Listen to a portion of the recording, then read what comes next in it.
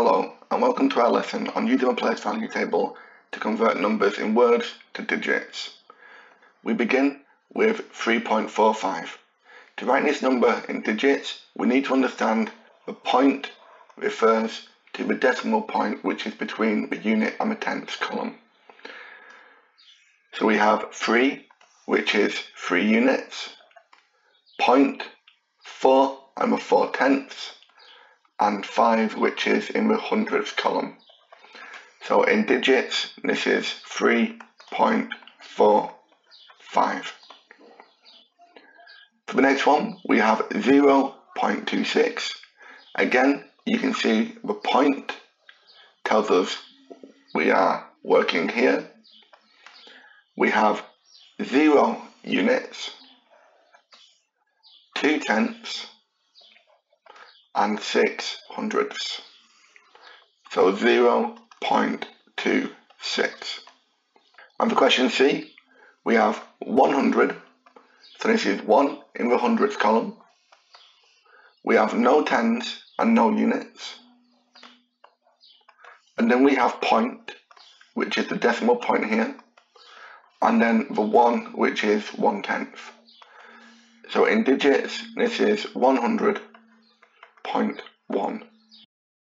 Okay, let's try some more questions. Do you want to use the place value table to try and convert the numbers in D, E and F to digits?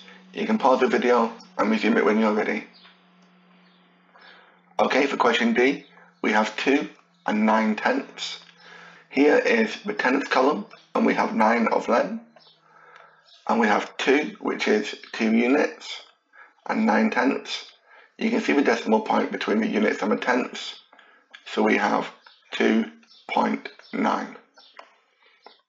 For question E, 7,000. So a 7 in the thousands column, 8 in the hundredths column,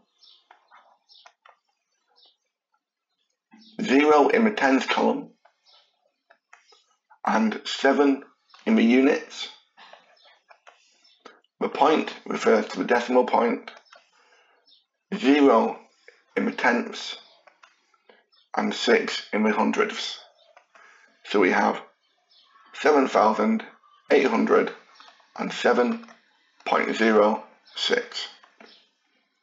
And finally, for question F, we have 88,000.